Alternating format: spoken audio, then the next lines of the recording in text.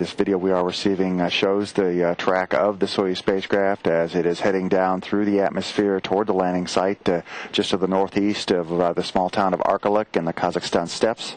Again, these videos coming to us from a specially outfitted all-terrain vehicle in the area of the landing site that has a satellite phone and video camera.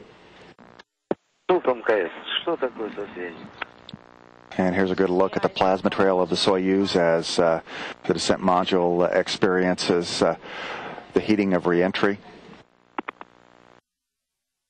Now here's a live view of the Soyuz spacecraft and the support teams that have gathered around it and are beginning to work with the hatch opening for the crew. Expedition 13 Commander Pavel Vinogradov and flight engineer and International Space Station science officer Jeff Williams completing their 6-month stay aboard the International Space Station with a landing on the Kazakh steppes at 8:13 p.m. Central Time, just 15 minutes before sunrise in Kazakhstan.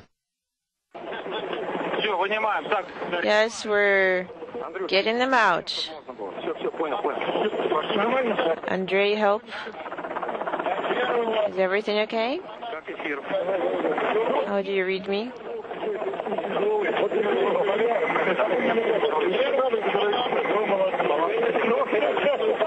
Russian recovery forces, Commander Pavel Vinogradov first out of the spacecraft.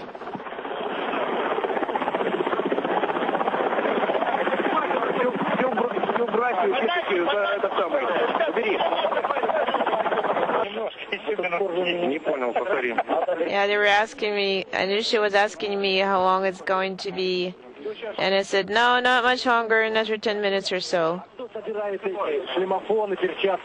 Who's going to take the gloves and the headset and everything?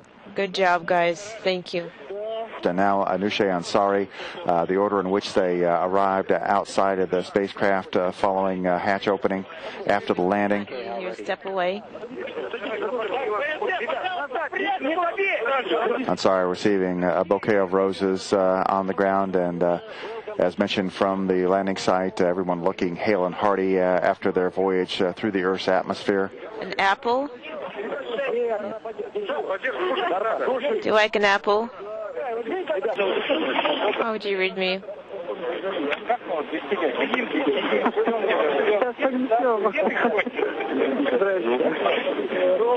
And this is Mission Control Houston. Now our first views of flight engineer and NASA International Space Station science officer Jeff Williams from the Expedition 13 crew as he munches on an apple along with his commander, Pavel Vinogradov.